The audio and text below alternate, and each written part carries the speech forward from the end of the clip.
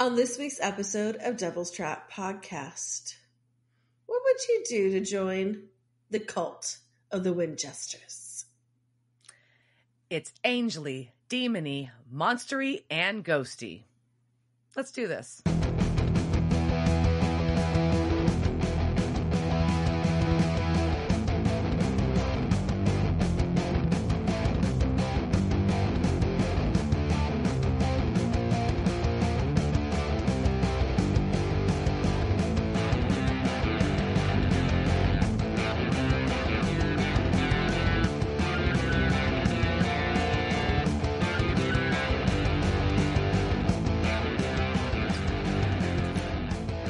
Welcome to this week's episode of Devil's Trap Podcast. I'm Diana.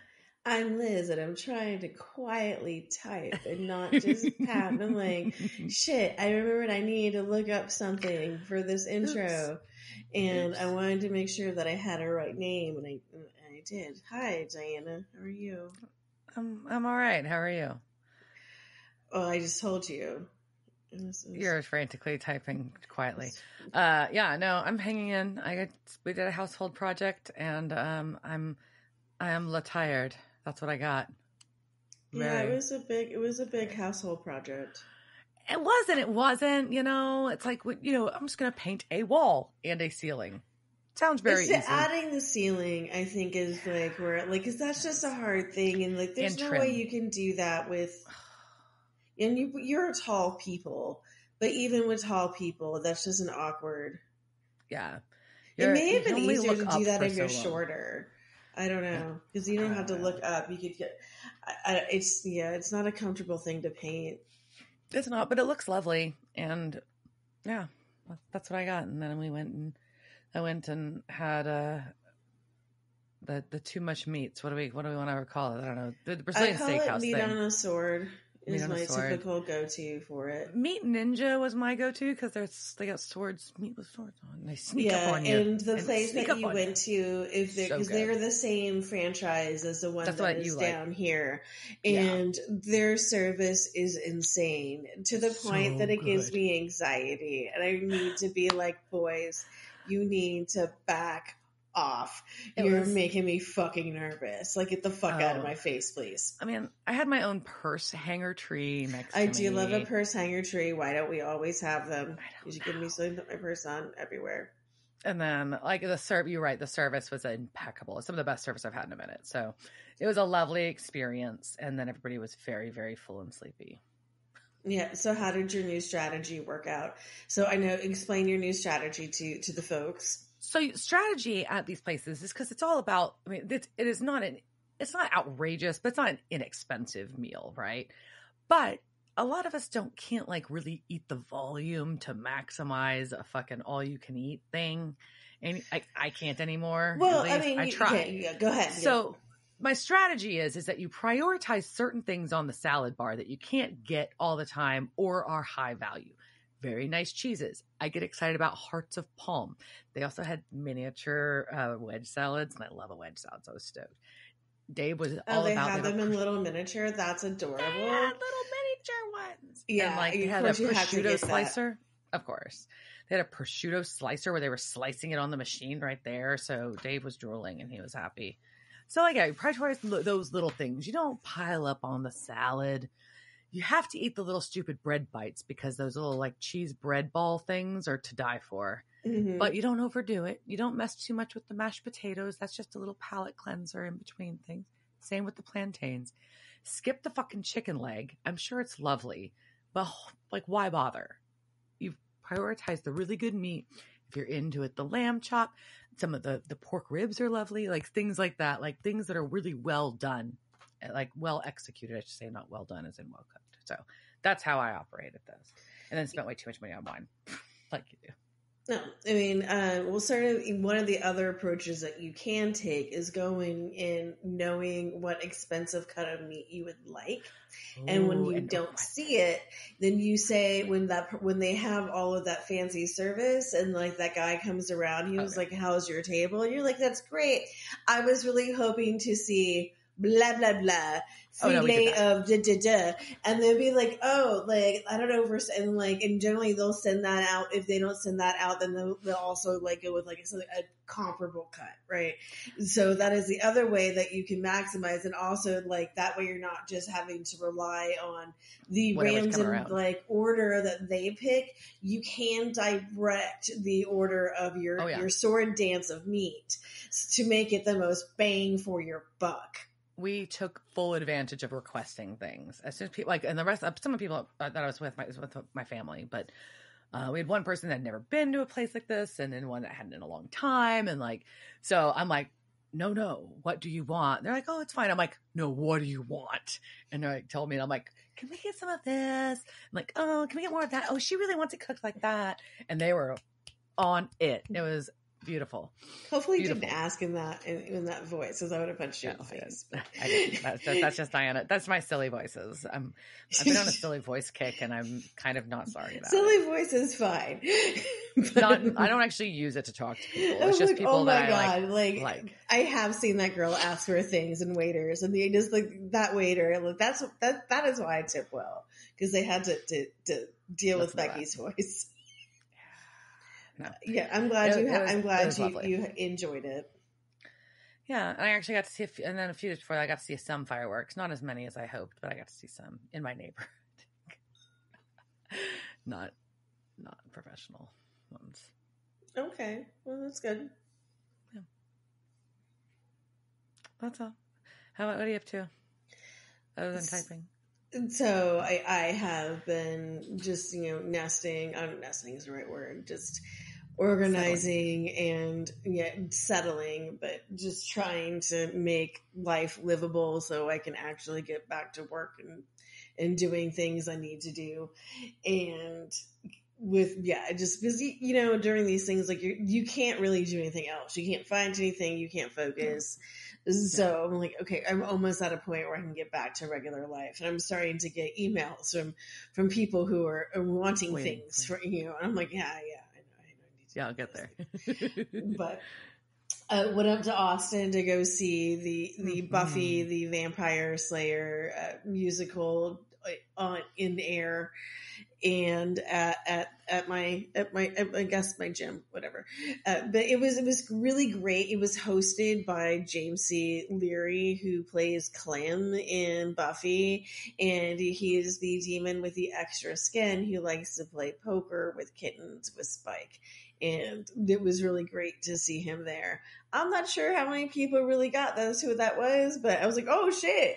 Like, but because he wasn't dressed as, because you can't. Yeah, there's a lot of. You don't really know what he only said it once. So, and I'm not sure how often he presents burlesque or aerial stuff. But he seemed to have a good time, and it was a good show. Although, and I don't know if they were doing this because of copyright. Girls I'm sorry, I don't want.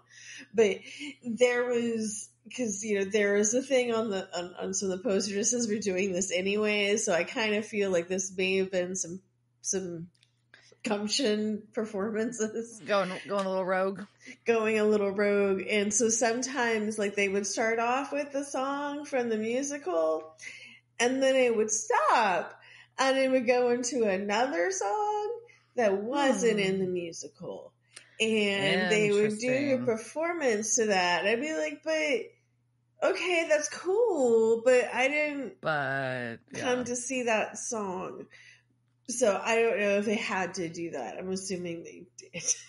But it was still a very good time, and I haven't seen burlesque in a while. There was some good burlesque, and there was a lot of good Silks peoples, and there was a Lyra dude, and he was good, and it was a good time, and I'm glad I went and got to see Loose Skinny Clem.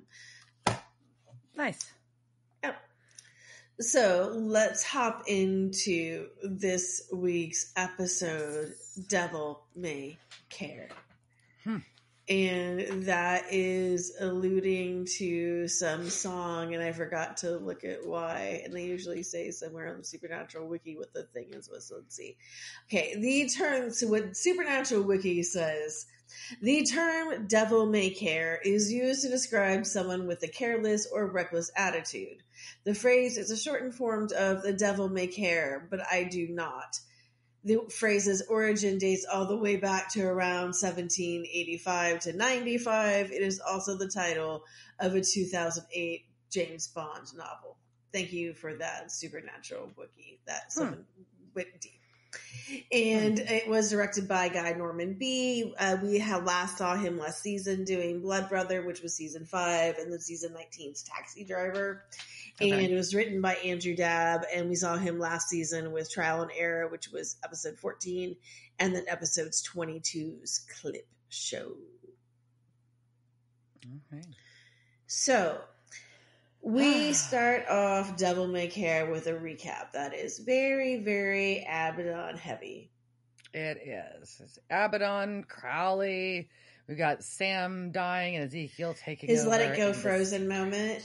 This is what I'm calling his Let It Go. Is that what it is? Yes, his frozen moment. And Dean's big secret.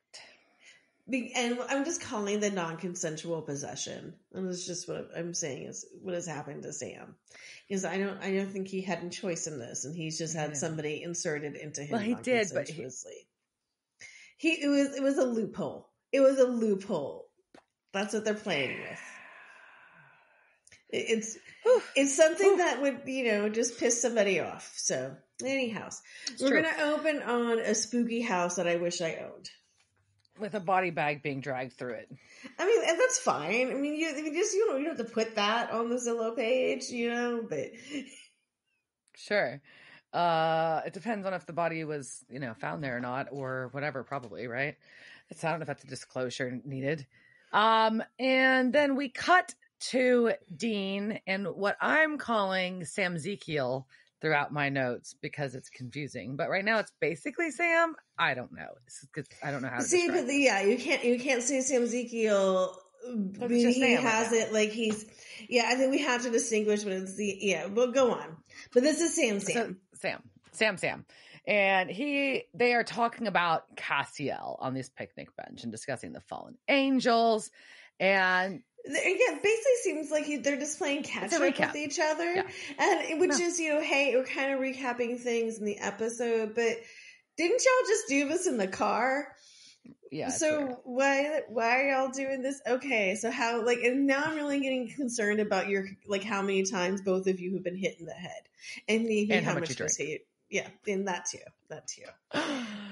What? And so remember that last episode when I said, take note of Crowley being in the trunk. And then we just didn't talk about it again because he didn't get out. No. He was there that entire time. And it was just hey, drop this in this episode. He's just so he's been in does he have to pee? Do demons have to pee? I don't know, this body, don't, right? The angels don't. So, I mean, but it seems like he kind of gets sweaty and shit, right? He got smelled bloody. I don't know. Sounds gross. I think it smells like I'd be hangry. Smell. And did they put things on top of the weapons in trunk, or is he just lying across all of the weapons? A machete and some. How do you how do you avoid getting a machete in your nutsack? Maybe so many Crowley problems in this trunk. Team Trunk! Yeah, because he's just still in the trunk. And they open it up. They open trunk. Team Trunk! Yay, trunk. And he says that it's Dean's junk in his trunk. Badunk-a-dunk. I know. I couldn't help it. All right. So then we cut back to this abandoned spooky house. And but you cannot candle pretty. You just cannot. No, it just looks like a squat with candles. It does. It really does. And this mechanic dude is doing spell work with a body bag. With a burned up body in this body bag. And basically, he does this spell, and it's Abaddon back in her body. Well, first we see some well-manicured claws, just like point her way through it, and just like, And there's swirling cock smoke waiting. Is, like, her nails are great. And there's swirling cock smoke ready, waiting for this body, which is slightly confusing. So here's my question of the day. I don't know if it's the question of the day. It's a question. So Abaddon was burnt up, right? That's her body was burnt up at the church, and the meat suit that was actually Jody was burnt up, I should say, right? And Abaddon, the demon, cock smoked out. Yes? Yeah. Okay. So now we've got Abaddon cock smoke swirling in this room, and burned up Josie, not Jody. Sorry. Yeah. I caught myself. I'm like, wait a minute. Josie body in the bathtub. So did Abaddon just not want to find another meat suit? We really like Josie. She got really attached to Josie. Okay. I just wanted clarity. She really wants to. Well, I mean, until we I don't blame her. I don't blame her because she's fucking hot. And now she has her hair super, she's all naked and she rises out of the tub. She's like, here are my claws. Here is my hair. It looks fabulous. It looks like it was pin curled, while it was up there. Yeah. It's very Rita Hayworthy. I'm really digging the vibe she's giving off here. I was just clarifying. I wasn't a complaint. It's important because we have a few other things like this that'll happen throughout this episode. Right. So we cut back to the bunker where Dean enters and Kevin tries to shoot an arrow at him, and Dean calls him Katniss. Yes, and he is bad. And Kevin's been having a few bad days, including noting that he is constipated.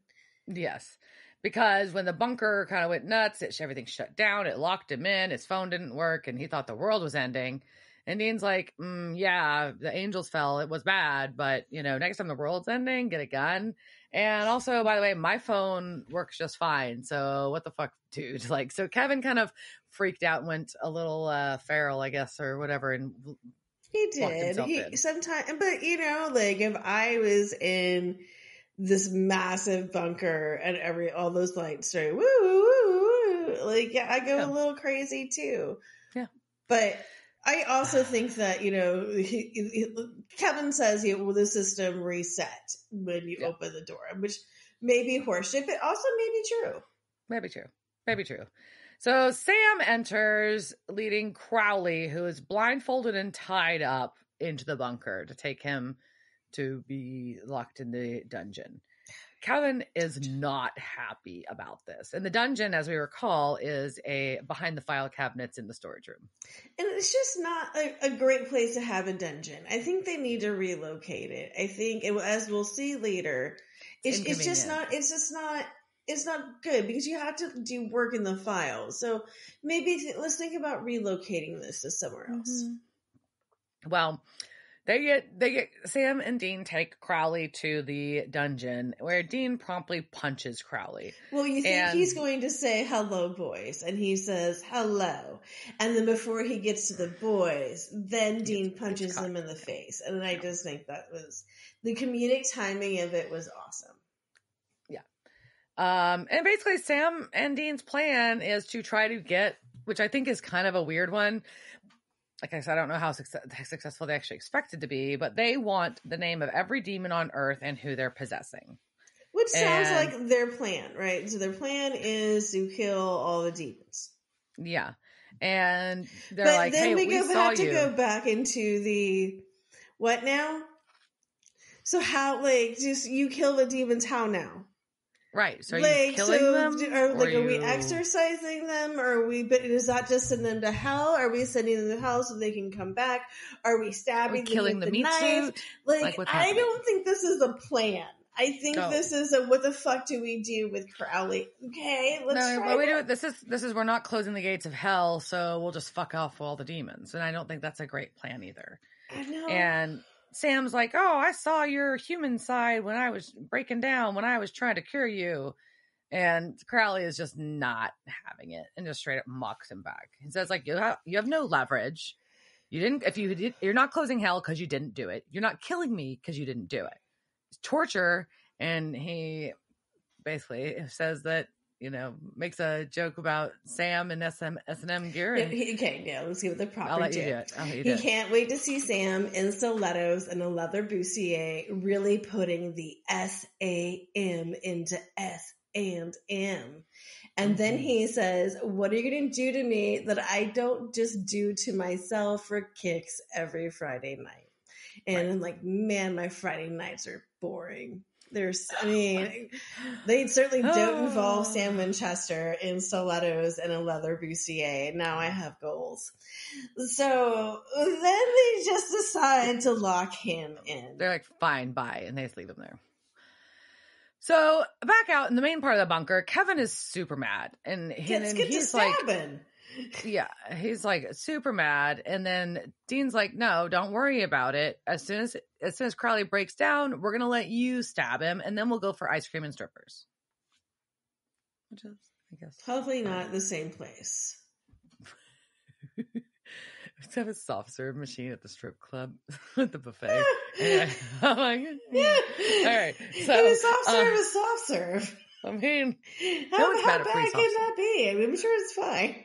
It's fine. So Dean's going to make calls. He wants Kevin to keep working on the angel tablet and trying to figure out what Metatron's spell was.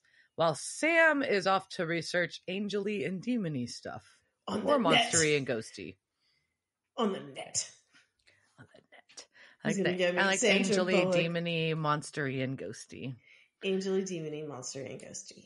Yeah, I like that. So anyways, we cut to my goddess. Back to Abaddon. See, and now the thing is, like, look, I appreciated like the hair down thing when she was like rising out of the tub. It was really pretty, but I just think if you're going to be like yelling down at your underlings, like I think you need to go up, like at least like a ponytail or an updo. Like I just want to, if I'm going to take it, I want something more severe for this tongue lashing. Okay, well. She has the mechanic, Jason, who I guess was the one that resurrected, I don't know what the fuck word you want to use. I think resurrected. I mean, it was repossessed, but resurrect. I mean, yeah. I don't know. One of those things. Made the body not burned and put Abaddon. And that way I just get to say erection. I was like, made the body not burned up and put the demon back in the body. Puts the demons back in the unburnt bodies. I don't know. Resurrection. But, sure. And possession? I don't know. Anyways, and we got him plus 3 others who are, quote, violent, power-hungry opportunists. And Abaddon's just really disappointed in angry disappointment in how demons are managing things on Earth.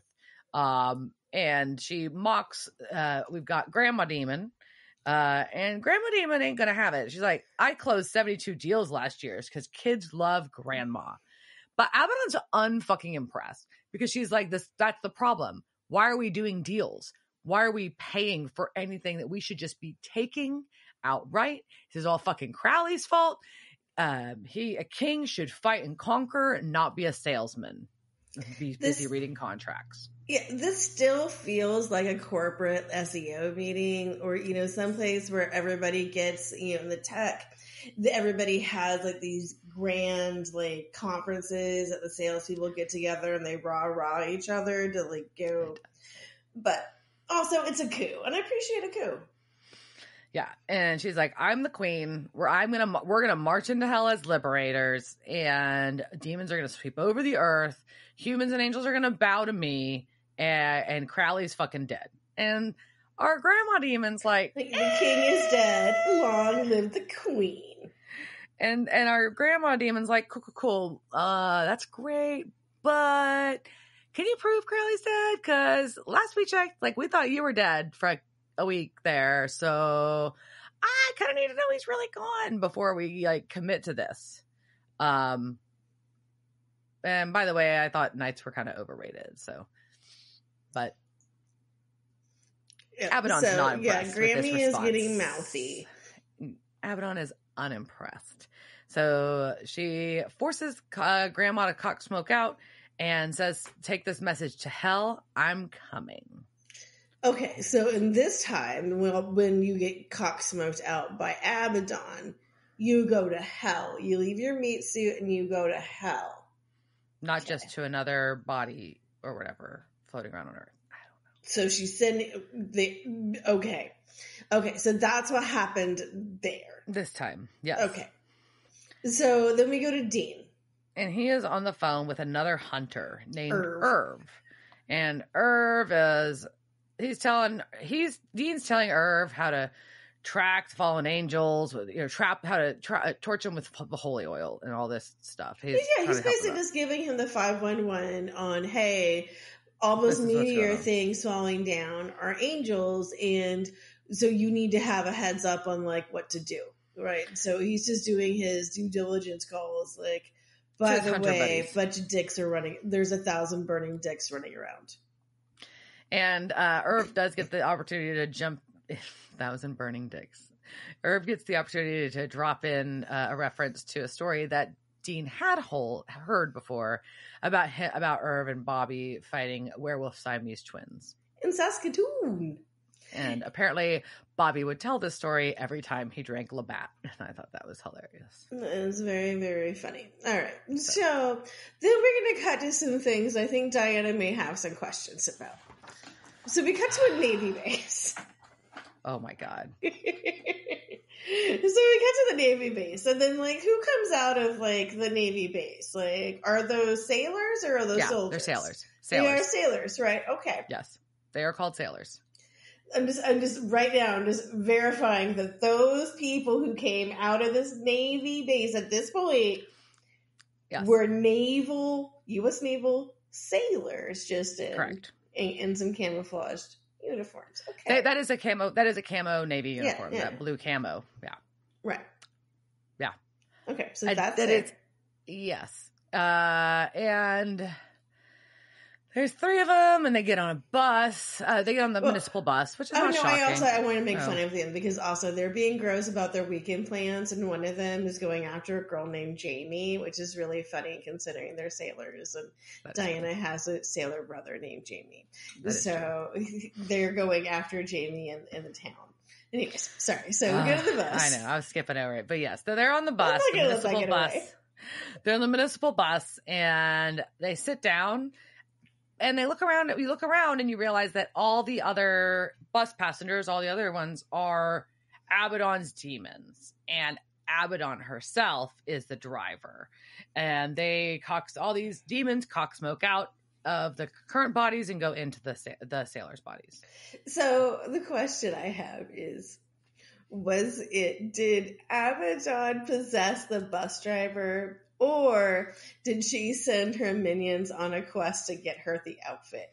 And then did they have like a bunch of different, because that the bus driver outfit looks a little too perfect for what the bus drivers, I don't think, so I have a feeling. No bus driver in San Diego is wearing that fucking outfit. No, and I was in San Diego a couple months ago. I didn't get on a bus, but I can tell you, I did not see any bus drivers dressed like that. So I think there was a side quest of minions, and they had to go procure her. And they ended up going to like a costume thing or something, but then there was like a montage where she tried on, and then they kept bringing her like different uniforms, and she was like, "God damn it!" They're like, she's like, "I can't be a construction worker. I have to be a bus driver." Sorry. All right. Just going through like the YMCA outfits. Yes, that is exactly what is happening. Like it's like Charlie's montage before, but now it's with Abaddon and uniforms. Okay. So that all happens, and then we go to a cliche damsel in distress. Yeah, hot chick with a broken down VW, and a creeper in a van stops off her house. Hold on, I've got a bitch first. So, we'll get to my bitch. This dude that looks like they made him look like a creeper. I'm not trying to be mean. In a van, which is a cliche creeper thing too. Pulls up, he's offering to help, and she's got because it's not the hood, because it's a fucking VW, so it's the trunk open. Yeah. And but when they're pulling up, she's like touching things in the engine with like a rag, right? She's got it open. She's looking at it like she knows what she's doing. And then she's like, "I think the thingy broke." And we get in a minute why this was being played out this way. I just thought it was weird that why are you even touching things? I didn't understand why. She was just playing damsel in distress, just being, I mean, I don't think she ever once intended to, like, I think that car works fine. And she just has the trunk open and then is playing stupid girl to let a stupid man let a woman into his van. Because even though he's a vampire, he still has a dick in his dong. Well, it just seems like a waste of getting your hands dirty unnecessarily if you don't know what you're doing to put your hand in there. Fair. Because grease is hard. Maybe she was taking advantage of the time and actually tuning something up. You don't know. Like, maybe she was just like, I'm here. Okay. Like, I can see, like, insert whatever car thing needs to happen. But yes, she does end up getting in the van with this creepy motherfucker who is a vampire. And there's a bumper sticker that says, if the van's a rockin', don't come a knockin'. And then they showed the van rocking. And it is. It is. It's pretty funny. I appreciate that. But then we get a blood splatter and a headless vampire falls out. It's not hers. Oh no. It was a trap. Yeah, and she's all like cocky about it and hops out, but our Navy demons are now there and they throw a bag on her head. They kidnap her. Oh. So our next scene, this is where I get So Diane, okay, so we established earlier that those were Navy soldiers that were coming out of this Navy base in San Diego. So now Dean and Sam, who are going federal, are talking to a woman. Okay, well, I guess well first, before we get to that thing, we just have to note that it smells like sulfur. Yes. And there were dead cows every 3 miles. And I want to know, like, do they just let the cows die? Do they take them? What do you do with the dead cows? Like, I don't know. And how do they, like, were they seeing dead cows? Like, were like, what was, I want to know more about these dead cows. It's such a throwaway line. Or were they looking for them? Like, I don't know. Yeah. All right. So let's go to our head bitch in charge. So who's our head bitch in charge? We have an MP. Mm-hmm. In an army uniform with a specialist rank, which is an E4. This is a no knock. This is not a high-ranking person that would be running. She would not be run or an NCO. She would not be running shit. She's also army. She doesn't, and army, and doesn't have her name tape on the back of her cover, which is her hat. There's exposed Velcro where a name goes on the back. And now I know this because I've been in the military, and obviously there's rules about this, and they aren't allowed to make the costumes identical. Like, there's rules about, like, you have to change just enough so it doesn't look exactly like a real U.S. military uniform. Fine. I get it. That just seems like a weird thing. Like, you could, like, cover that. I don't know. It just looked stupid, and it made me want to flip a table. Like, what the fuck? Like, this specialist ain't telling me shit. No offense to anybody. But also the fact that it's just also a different branch of the military. An army MP. Why is there an army MPs on the Navy base? I don't know, because that doesn't make any sense at all. Then I see there's a whole, like, television show about the people on the Navy base that, like, take care of this shit. Yes. There's like 20 seasons of that shit and, like, multiple spin-offs. So it makes no sense. Very weird choice. Very weird choice. So to be clear, this is our specialist, even though in the credits they call her sergeant. I think she introduces herself as sergeant. She does. It's wrong.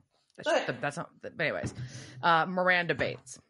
Anyways, but she's like, why the fuck? And she's all like cocky, like, why the hell is FBI on a military case? Meh. And I'm like, well, why are you a low-ranking army soldier on a Navy case? But that's what I wanted to say. Anyways. And so they decide they're going to do, like, their old tricks like they would do with Bobby or Garth and call Kevin and pretend that Kevin's their boss. So is Garth, like, where is Garth? Where the fuck is Garth? That's what I wanted to know too. Okay. All right. So we're just throwing Kevin into the fire. All right, go. Kevin is unprepared and he calls himself, my notes. I'm sorry. Like, she calls her, she's when she talks on the phone, she called herself Sergeant. And I wrote, wrong. I literally wrote that down. Anyway. I bet you underlined it too. I could just see you being like, wrong. Oh, sorry. Anyway. I mean, I was a specialist once. It's fine. I'm just saying. Anyways, you never know, like why she has taken over the scene. So she is, and she's smart enough that she's not buying Kevin Solo's story because that's his name apparently on this, and she's going off on him while he is typing about him being a little boy and all this shit. When he is typing, he's typing furiously, and I appreciate that she says it's a thing that we haven't heard since wonderful passing of our favorite. Why am I spacing on his name? The person that helped them with Dick Roman, the passing of she calls them the Phoebes. She calls them the Phoebes. Yep. She calls them the Phoebes, and she calls them pretty boy agents. Yes, and I appreciate those lines. Yeah. And then Kevin starts describing her trip to Cabo last year with pictures of body shots on naked dudes and light luchador masks and all this shit. And she clams up and wants to know how he found that. And he says he's going to send those to her commander and unless she lets Sam and Dean on the crime scene. Yeah, so I don't appreciate the sex-tortion.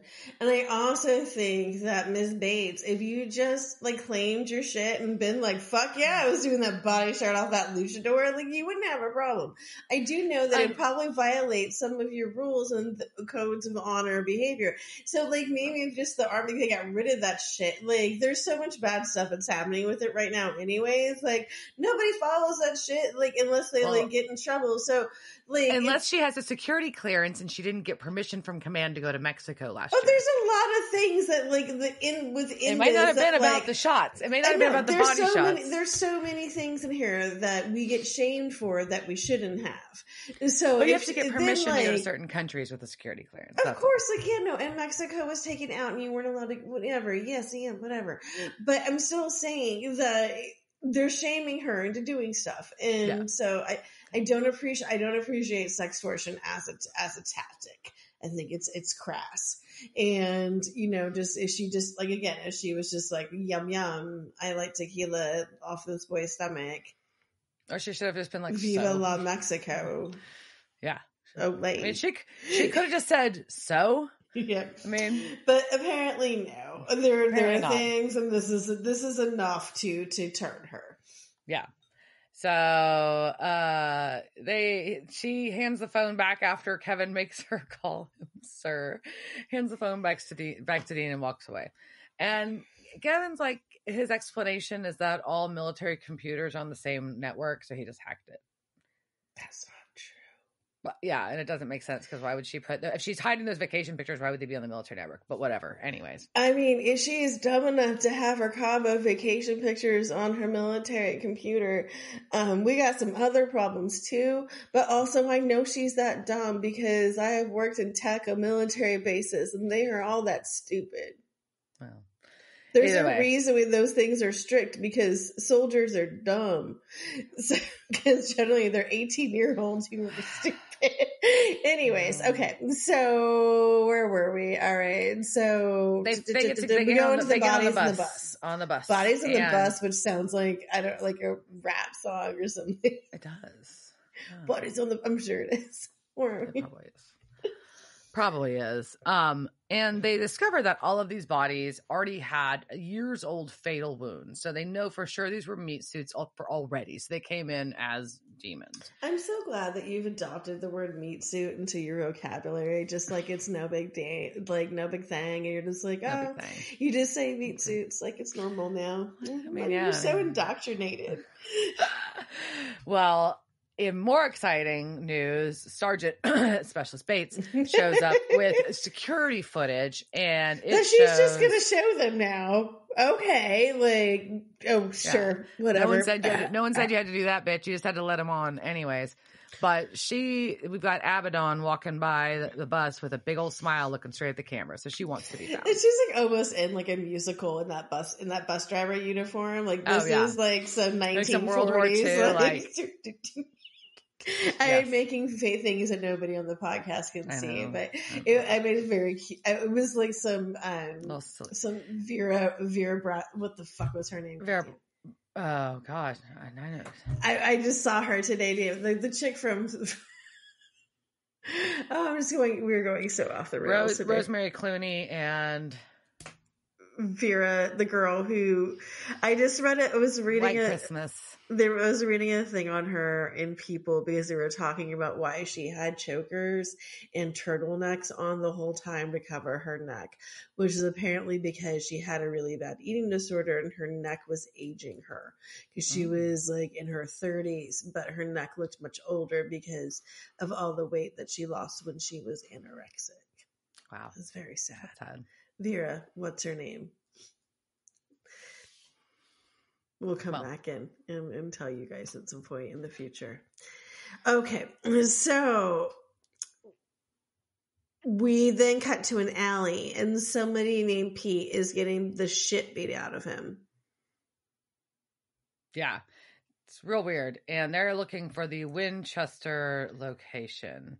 And it's and he's like, I don't know what it is. Kept saying, bite me, whatever. And so Abaddon gets a noose and pulls him up with it and says, no one will hear your screams. Vera Ellen. He beat me to it. All right. Anyways, all right. So sorry. One of us was talking about the podcast while the other one was looking up shit. We all have our roles in life. Yeah. Okay. So Abaddon's got Pete in it that we don't know who Pete is. First time we've ever seen Pete. Pete's in a noose and they want to know where Sam and Dean are. So we get a phone call to Kevin. Well, a phone call to one of Dean's phones that Kevin a box answered. of phones. There's just like a box of phones sitting there. And I guess, did they tell Kevin to answer these? Like, what the fuck? Did they tell Kevin to charge these? How are these phones being charged? Is there a system? Like, do these all, because I bet you anything, they all have different chargers, which is why we all have they're all somewhere, just like, there is somewhere a box of like 20, like, I don't know where they've packed it. But somewhere, somebody, like, in this house, I have like 40,000 different cable chargers because you have a cable box. A box full of cords. There's a trunk shit. There's an army trunk of things out there. But yeah. So, but all these phones have somehow stayed charged. And one of them rings in the bunker and Kevin answers. And it's Abby. And Abaddon's like, hey, I'm called Dean's number, but you're not a Winchester. So you need to give him a message for me. I have something they might want. And she has 2 hunters tied and gagged. Or one of them being our chick from earlier, and the other one being Irv. I just can't take Irv the Hunter seriously. But all right. No. So the Winchester boys don't know Tracy, but they of course know Irv. Sure. And they're like, well, I guess we gotta go save them because she's gonna kill them. And Kev's like, who the fuck is this chick anyways? And Dean's like, look, I need you to look up everything that the men of letters have on the Knights of Hell. Find a way to kill one. Kevin has been tasked with my dream job once again. I just want to be the bunker archivist / librarian. So Kevin has been tasked to go through the archive and find out everything they have on the Knights of Hell and how to kill one.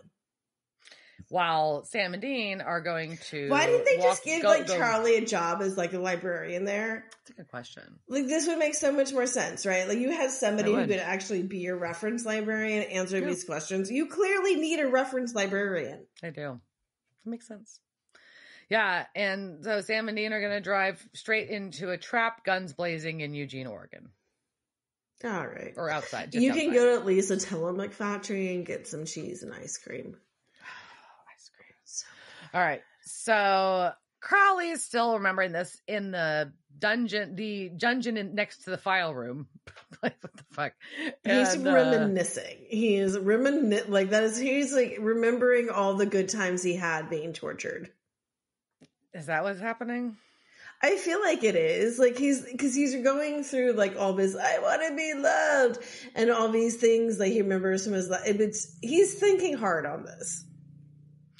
Well, he realized that Kevin has come in, and so now he first calls out to him and gets ignored, then mocks him, and then Kevin gives in and comes to see Crowley. Yeah, and again, like, it's just not configured right for a dungeon. You shouldn't have to go to get your research materials next to your torture victim. Seems messy. So in Eugene, Oregon, around the side of it, Sam and Dean have arrived in an abandoned town that a local It's like your abandoned warehouse that has been multiplied. It's like, so it's this abandoned town with, like, because of a chemical plant. It's 3 square blocks. So first I thought it was the abandoned town, right? But then I think it's just kind of, they've just abandoned, like, these few blocks. This section of town?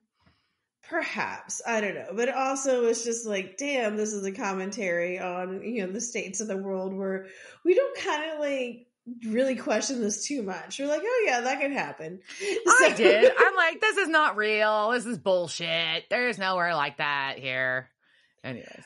Oh yeah, we almost had that as our lore for tonight. I seriously was starting to go down that rabbit hole of different towns that were abandoned. But the problem is that most of the references are to things that are like ghost towns, like things that were pre-1900s. And I know there are a few places like where, because it happens a lot with, like, crossover with the cryptid stuff, because where people can't go, like, because militaries have closed off because of things that have happened, like Midwest and the East Coast is more, like, pretty industrial. There are, like, little places that have been closed down for that. So we almost had that as lore, but I went for something else tonight. So yeah, maybe in future we'll go down that rabbit hole some more. It does exist. You were like, no, it couldn't happen, but I'm like, no, it happens. Well, I'm just saying I wasn't, like, desensitized. I'm like, that's not real. But anyways, that was my take.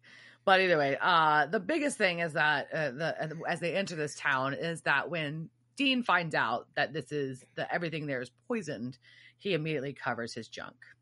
Yeah, because he thinks that his hand can protect his junk. And honestly, man, like, you put your dick in so many places. I don't really think that the chemicals... That's what you're worried about? Yeah, you maybe, like, your dick needs to go through these chemicals a little bit. Like, get a little radiation may do you some good. All right, so then, like, the demons have now, in this trap situation, which they just don't question this, which I think is weird. Because they know it's a trap, and they're like, they have just left you here tied up, and we're not going to be preparing for snipers, because that's pretty much what I would think, right? If there's no people, you're coming at me from someplace else. Right. But instead, Sam and Dean just go into Ozzy O's diner, which is where they hear noises, which is where our hostages are waiting. Yeah. Hunter hostages. So they are forced to take shots of holy water, and then they are released. Could you at least add some, like, vodka to that or something? I mean, like, look, if I'm gonna do this, can you at least put some booze in it? And then and so Sam introduces himself to Tracy, and she is not interested in meeting Mr. Winchester, and just says, "Good for you." And Irv's comment is, she's new, smart, got a mouth on her. Ew, gross. Thanks, Irv. I don't like when men say women have a mouth on them. It's gross. So, at the bunker, Kevin wants Crowley to tell him how to kill a knight of hell.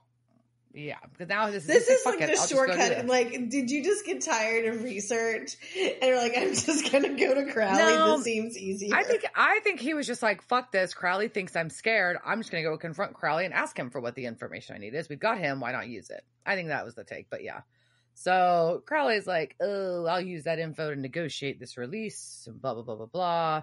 And he says that he would spit roast that little whore for you, talking about Abaddon. it's gross. But we get a whole bunch of psychological torture of, did I kill your mom?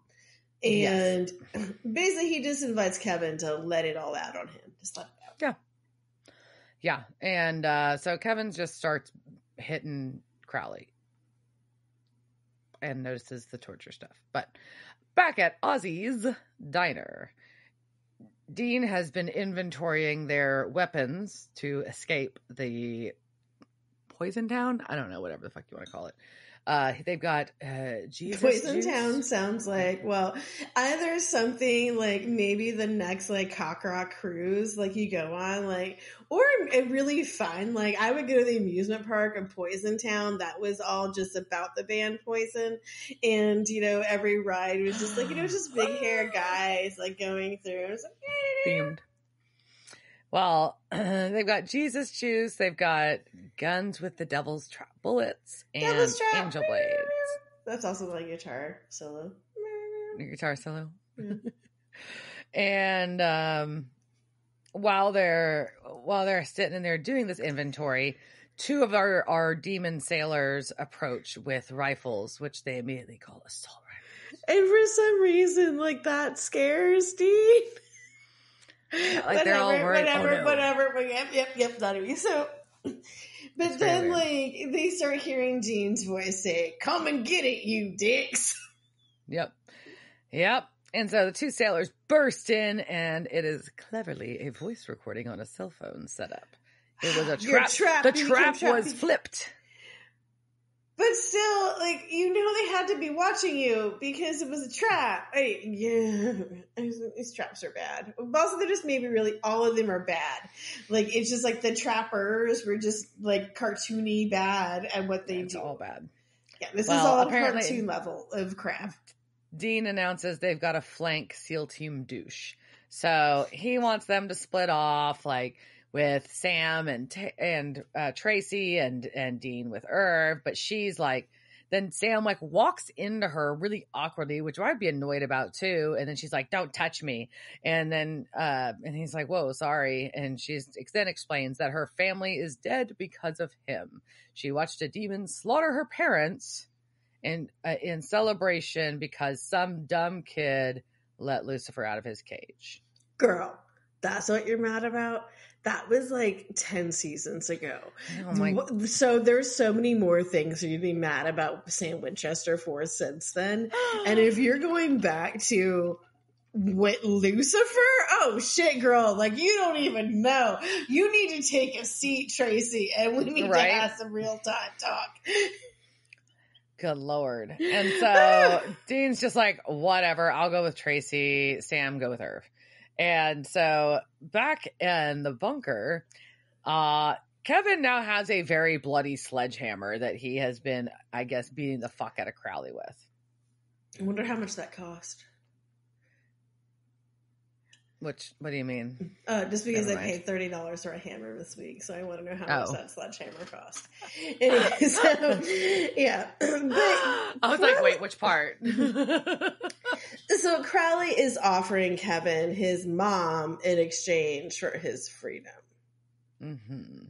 Yeah, and but then he turns into a higher level manipulation. I wouldn't say higher. He piles on the manipulation. The mom stuff's bad, real bad. That's real dark. Yeah. And now he's added on, by the way, what are we even doing here? Sam and Dean don't care about your mom. They don't care about you. You're going to lose everything. You're going to be tossed aside by them because they can. And there's another prophet waiting. We're both prisoners, basically.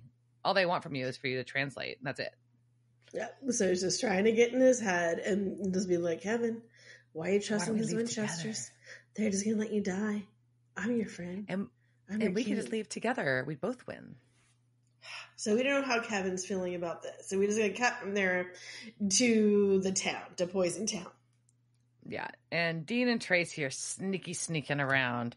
And Dean tries to be like, look, Sam's not the only one who thought he was doing the right thing and saw it go to crap. That's part of being, and she interrupts, a hunter? And Dean's like, a human. I'm just letting that sit for a minute. You're welcome for that. That made my eye twitch a little bit. But anyways, and he's like, it's fine to be pissed, but you really, if you want someone to go after, you should be going after monsters. Like, you should be going after the real monsters in this poison town where every rose has its thorn. So Irv wants to go and do a suicide run because he is now blaming himself because Abaddon has got him all twisted up. And he is just like, this is all my fault. Well, he is the one. Apparently, Abaddon got to him, and he gave up Pete and Tracy. So Pete's dead because of him already. Tracy's got kidnapped because of him. And as he's going on this whole spiel, he didn't even get to go on the death run, that was suicide run, that would have actually probably helped them because he gets shot by the fucking sniper. He does. He gets shot, and it just sucks. And then Sam goes... I am impressed because Sam clips the scope with one of his shots on this. Did you notice that? No, I did not. I don't pay attention when Sam Winchester shoots things. So I know. That's why I was so impressed. Sam has learned how to shoot. I will stop giving him so much shit. So Sam's character has at least learned how to, So Sam runs back into the building, and then one of the sailors is waiting for him there. Yeah, so he gets caught. Outside, Abaddon sneaks up on Dean. And Tracy's going to be a bad bitch and shoots her a whole bunch of times. But Abaddon's discovered Kevlar, and she loves the future. Because Kevlar beats magic bullets. Which you really think should be like their commercials for a while. I would just go with that. Kevlar beats magic bullets. I would put that on there. That is the future. But this is also what happens. I mean, I appreciate that. And Abaddon appreciated Tracy's grouping. She went for center mass. But if she had aimed for head, would have missed, Why? Why did she not aim for head? That was my brain. Close. I mean, they were, but okay. So Abaddon leaves. And so Dean throws holy water in her face and then gives Tracy the keys to Baby. This chick that you just met, you're just giving her the keys to your car, whatever. I know. Fine. And says to go get bullets and holy water. Okay. And that seems like something you should have brought with you. Why did you not bring the bullets and holy water with you on this? They didn't bring enough, apparently. Just not enough. They knew they were going to have to go in guns blazing to this trap, so why'd you leave shit in the car? Whatever. So he pulls an angel blade, and now basically Dean and Abaddon are in hand-to-hand combat, which is probably not great. Back in the diner, Sam and our sailor are in hand-to-hand combat, and now there's more. So now it's him with all three of the sailors fighting in the diner. Yeah, he's just getting his ass handed to him. Totally leaving his ass kicked. And Abaddon gets Dean on his knees and is monologuing a bit about the Winchesters and their obedience and being suicidally stupid. Dean wants to know if they're going to fight or make out because he's getting some really mixed signals. And I also would have a hard time not making out with her if it's fair. Well, Abaddon just basically says, I want Crowley, and in exchange, I'll just let you die quickly by snapping your neck. And I'll possess you while I eat babies. I will eat babies and make you watch me eat babies while I am inside of you. I like to peel off your anti-possession tattoo and blow smoke up your ass and ask specifically if he's ever felt an infant's blood drip down his chin. This bitch is dark. She's dark and also kinky. Yeah. Well, everybody likes a little ass blowing. That's his preferred method of entrance is the sphincter. Sometimes, but I guess you can go in whichever way you want to go. I guess. Just is that a demon enema? I don't know. Demon enema, or is it a colonic? Which would? Anyhow. Demenima. All right, so Sam is just getting totally his ass kicked, but all of a sudden his eyes turn bright blue and he goes full fucking angel, kind of, because his wings are real crappy looking because he's got the shadow and they are there's only the little feathers are real sad.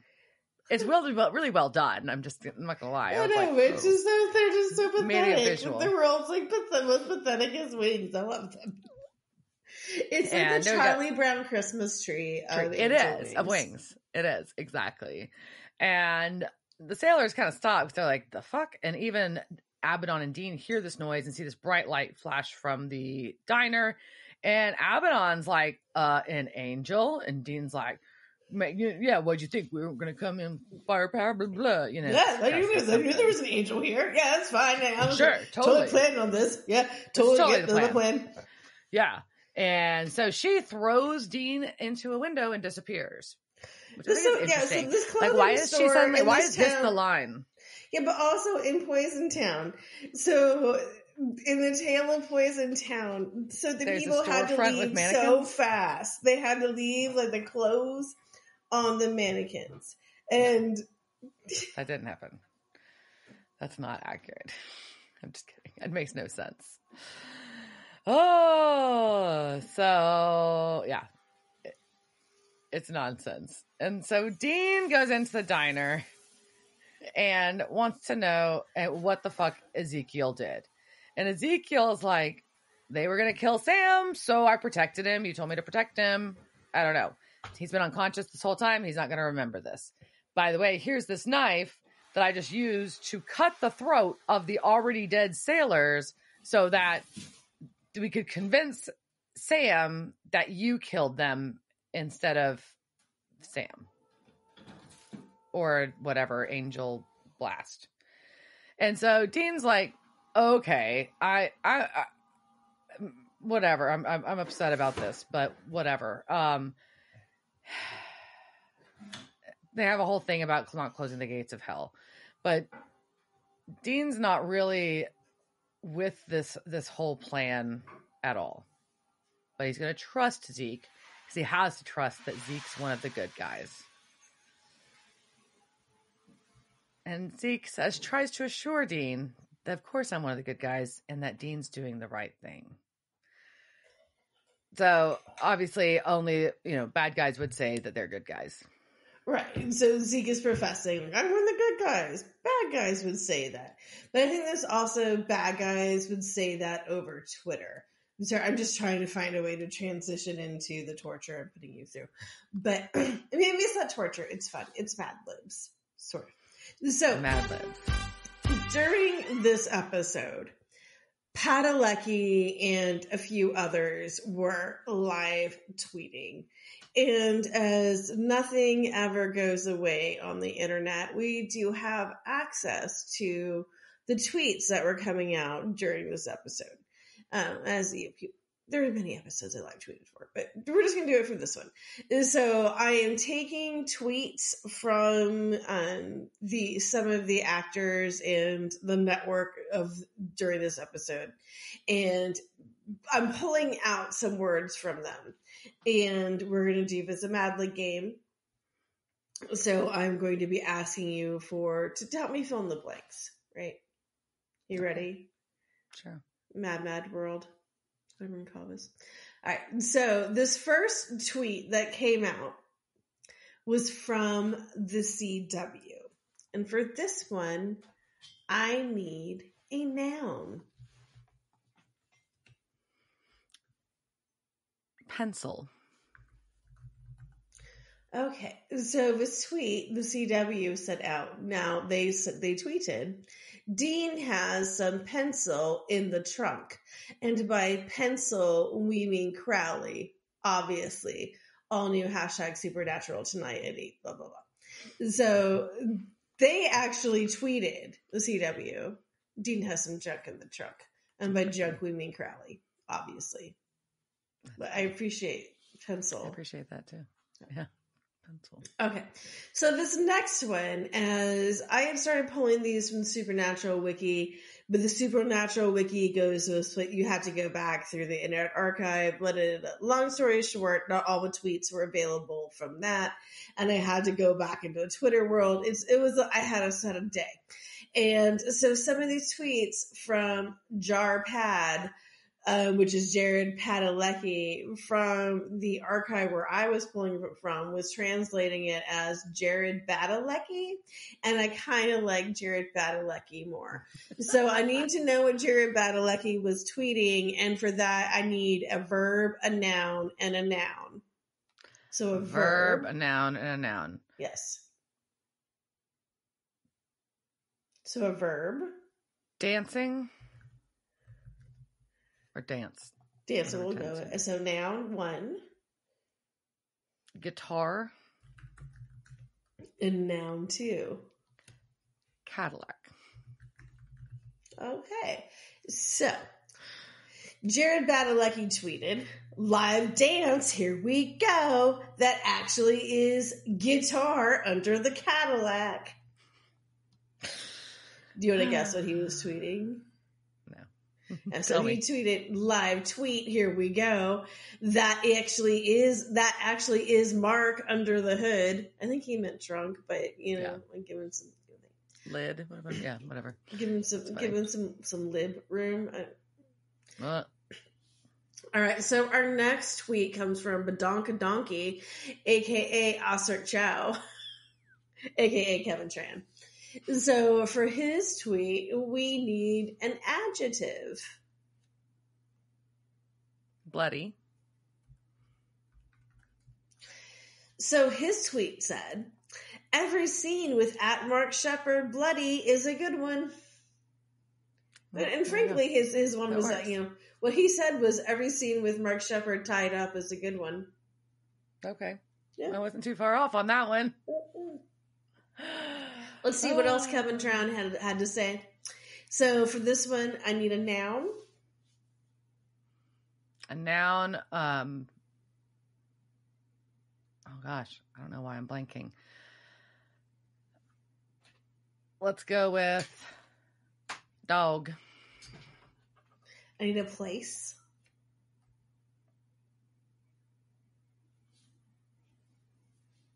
Eugene. And an adjective. A descriptive word. A descriptive word. What, beautiful?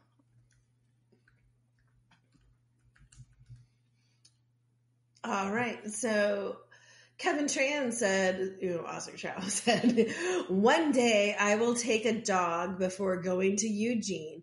Then Kevin can be beautiful for once.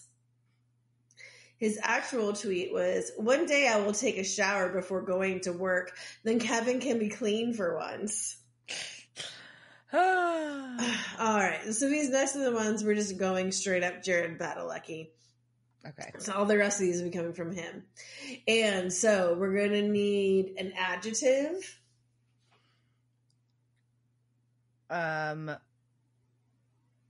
A descriptive word. I know. I'm just trying to think of a good one.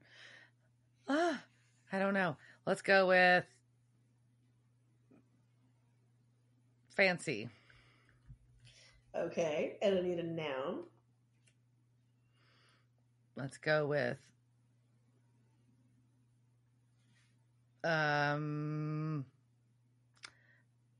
painting. Like a painting. Mm-hmm. And then I need another adjective.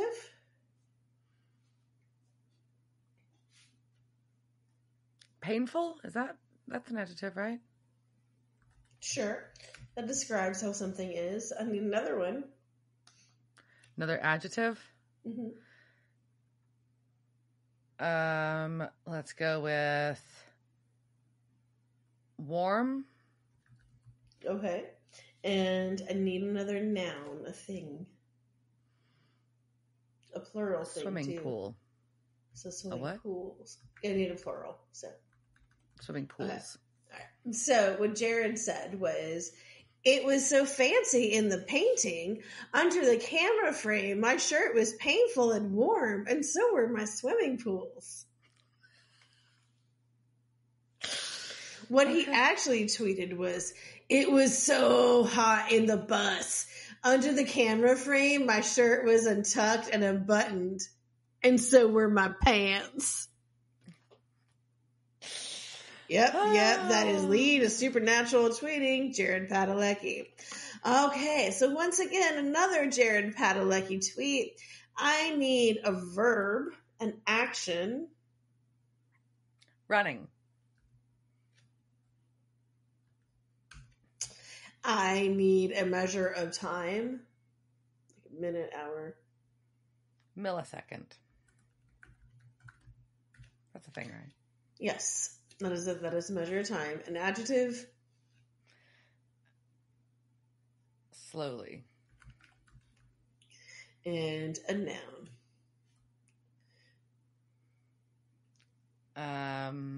Possum. So Jared tweeted, once he was live tweeting, I ran during the running and shooting shots. For a millisecond, you feel so slow that you almost forgot that you're wearing a possum. I do like imagining Jared Padalecki wearing a possum. So in fighting one. So in his actual tweet was, I love doing the running and shooting shots. For a second, you feel so tough that you almost forget you're wearing makeup. That's funny. Ooh, damn, boy. You actually, okay. Yeah. All right. So we got two more painful things for Diana. We're almost done, but I think it's fun. All right. So again, we're going Jared. And so we need two nouns. Hammer. Okay. And dolly. So Jared tweeted, and that was my first hammer as a dolly. And what he actually tweeted was, and that was my first scene as an angel. All right, and our last thing that Jared Padalecki tweeted, and this is not during his live tweet, it was the next day. So I need one adjective and one noun. Adjective. To describe the noun. Just those two are going to go together. Okay. So like gnarly van, something like that. Well, let's go with gnarly van. There we go. Damn it, I didn't mean to influence you that much. That was a good one. All right. So what he tweeted was, thanks for watching last night. Hope y'all liked my gnarly van. Cue Mr. Hashtag 80s music rocks. And what Mr. Padalecki actually tweeted was, thanks for watching last night. Hope y'all liked my broken wings. Cue Mr. 80s music. Hashtag 80s music rocks. You fucking nerd, Mr. Padalecki. Dork. You were fucking dork. And that is, whoever tweeted that for you. Either way, dork. So that was our end of our mad lib world. I hope you enjoyed your torture tonight, Diana. I wish I was better at it. I feel like I'm not better. I'm just like slow and not clever. It's just not a thing that we do often, right? Like how many times in your past like years has someone said, hey, give me a noun. Name a noun. And you're like, what the fuck is a noun? I'm like, person, place, thing. Person, place, thing. Person, place, thing. Well, and then I was like, honest, and to be fair, like I was trying to run these things like through ChatGPT and other stuff, and they'd be like, "That's a gerund," and I'm like, "No, that's not what I need. Like, I need to know." Like, I was like, "Tell me, like I'm stupid." Yeah. Anyways, we all love that though. All right, so we are going back to Sam Ezekiel, but in the Zeke form, which, damn it, Team Winchester, I went with Zeke first, but I also appreciate that none of us wants to take out the time to write out or say Ezekiel. Yeah. Well, and basically this is they've just finished off kind of their whole conversation about Zeke kind of trying to convince Sam or Dean, and Dean trying to convince himself that Zeke's one of the good guys. And Ezekiel tries to reassure Sam that he's doing the right thing. Zeke, oh my God. Zeke tries to reassure Dean that he is doing the right thing. Yes. And then Sam actually wakes up, like from back in his position on the floor where he was unconscious. And Dean pretends that he's the one that killed these 3 demons alone because he caught them by surprise or some shit. Because he's like, oh, it was very messy. I'm very lucky. Slit their throats. So that Dean could tell this lie. Yeah. Or so much like Vera Ellen, they could cover up their necks, which were just not looking that great. Is that what it is? So, anyways, it's all just fucking weird and lies, and it's gross, and I don't like it. Well, Tracy pulls up in baby then. And also don't like that. No. And then she just like basically hops in the back seat, and then they all tear out of town. And then they go to the bunker, and Tracy is gone. Yeah, she's gone. And I don't think we ever see her again. No. She was her credits. This was the only. She had 1 episode. It's very weird. Very weird. Maybe this is like the less problematic version of Comeback Tracy that Screeching Weasel should have done. All right, so for that inside joke, we'll move on to Dean with a bucket of chicken and some prune juice. Yeah, and they're looking for Kevin, but he ain't there. But you're just like letting that slide that he was a bucket of chicken and some prune juice? No, I noticed. Okay. Trying to help out Kevin, to help Kevin's stomach out. And Crowley is still in the dungeon. So that means that Kevin did not cave to Crowley's manipulations. So that's good. maybe. We don't know. Like, he's worked over, though. Yeah, but he is real worked over. He looks real bad. And Crowley is like, hey, I'm going to give you guys 2 demon names right now. They're underperformers. If you do me a favor. And he gives them 2 names. And, but it's not for free. No. Yes.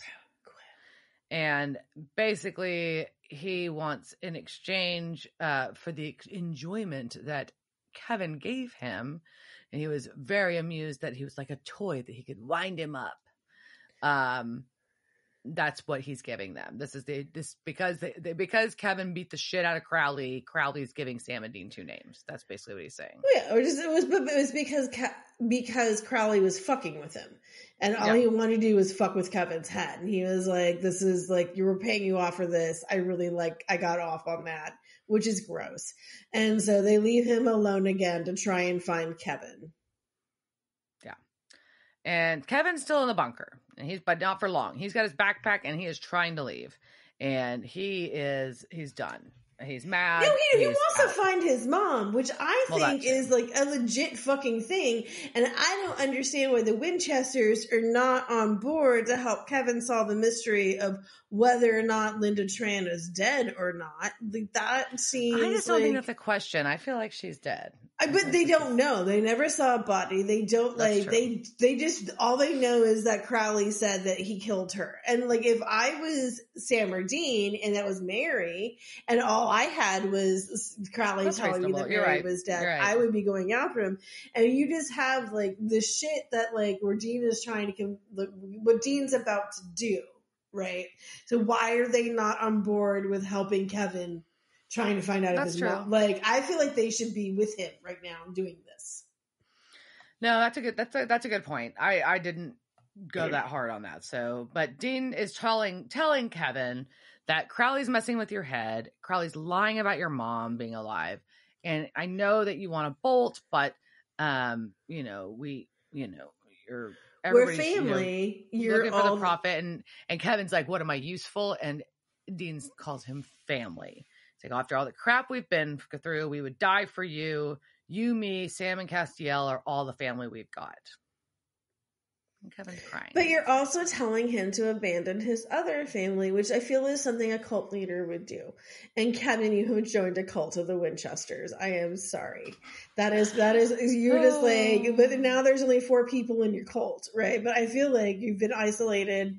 You have been taken away from everything that you've loved. And now they're telling you you're a prophet of the Lord. Yet you joined a fucking cult. Sorry, Kevin Tran. You're right. All the markings are there. We missed it. Yeah, coming to Netflix soon, The Cult of the Winchesters.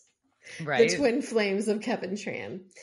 So apparently all of this works because he's just like, fine, I'm just going to go to sleep, which I appreciate. I often take that strategy. So Sam and Dean sit down. They're talking. Sam's researching. And Dean's just like, let's have some whiskey. Yeah. And Sam's, revisiting so do you think what this Tracy is Men of said. Letters whiskey?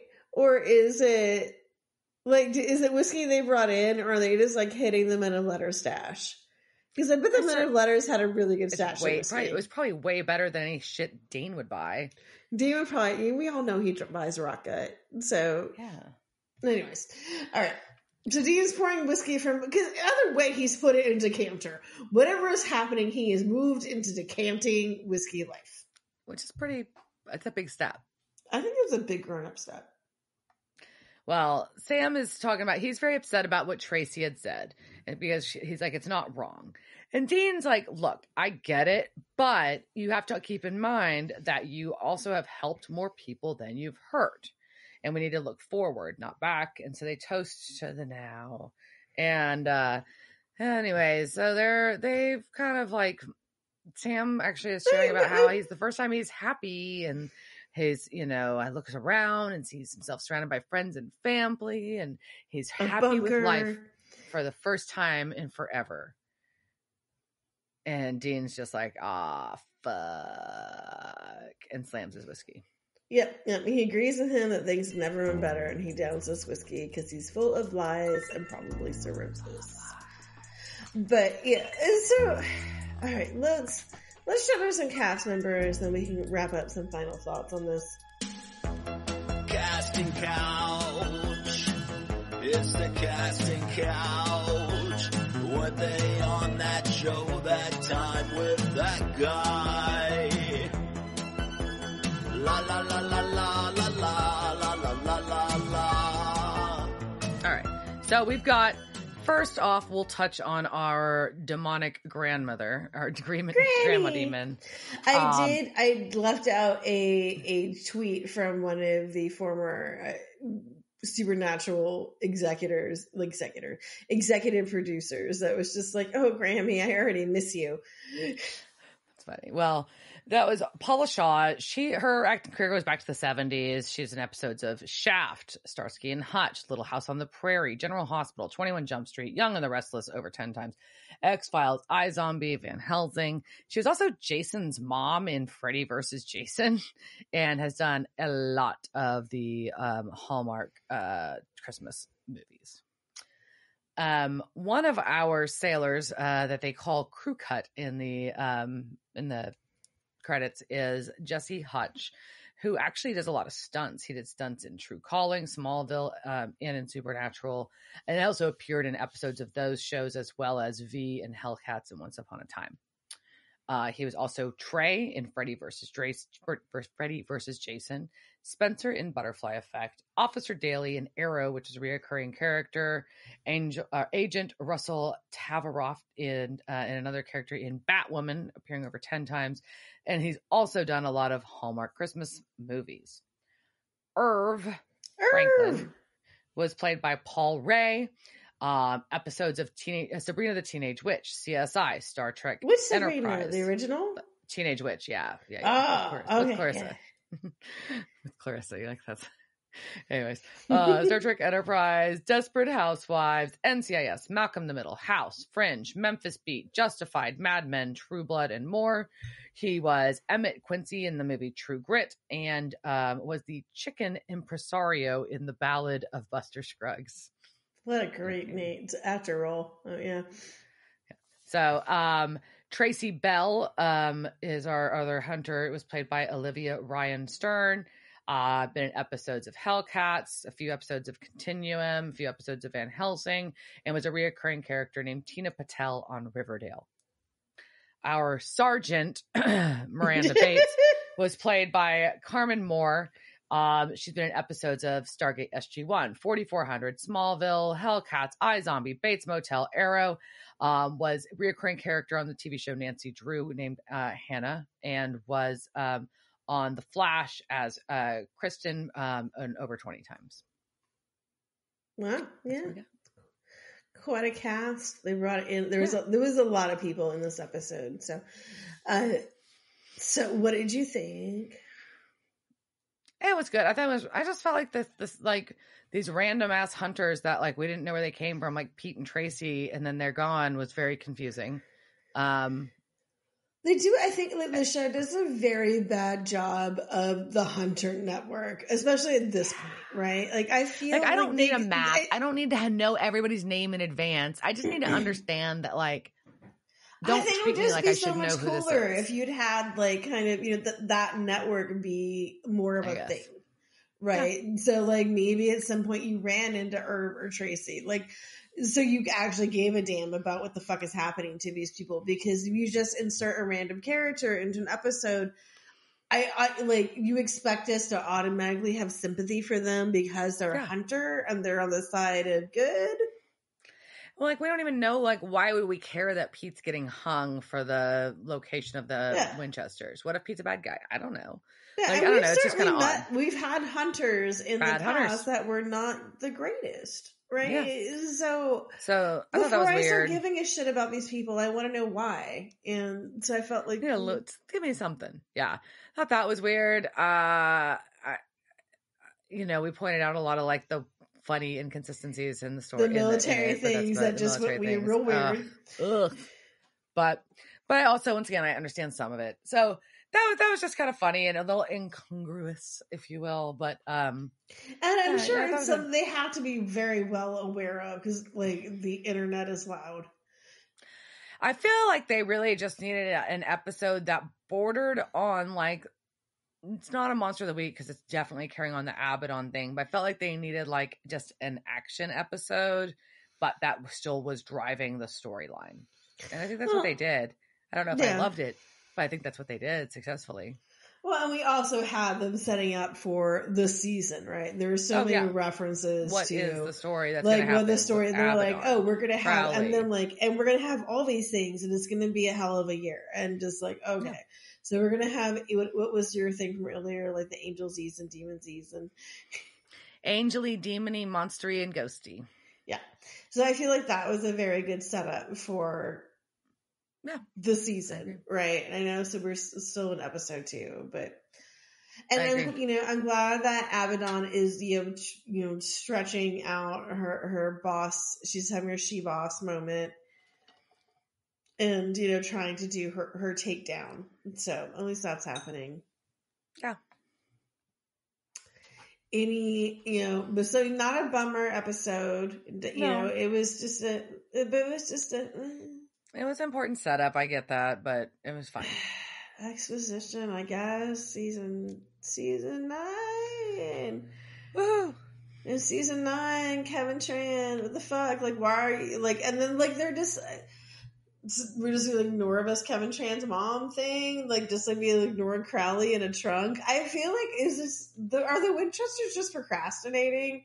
Is that just we're just adopting into, which I'm not opposed to. I'm procrastinating a bunch of shit right now, so I think we're all just they just need more cult members to do things for them. Yeah, I think we finally figured out their cult though. We got it. It's good. I'm trying again. And sometimes your cult members just get killed. It happens. So, on that note, cheers, jerk. Devil's Trap Podcast is a Don't Get It production. Meow. Devil's Trap Podcast is part of the Ship It Studios Podcast Network. Thanks for listening to this week's episode of Devil's Trap Podcast. You can follow us on Instagram at Devil's Trap Podcast, Twitter at Devil's Trap Pod, or you can email us at devilstrap@devilstrappodcast.com. Don't forget to subscribe, leave reviews, and share with all your friends. We're at all your favorite podcast outlets and at devilstrappodcast.com. I'm Babe. Thanks for tuning in, and we'll see you next time.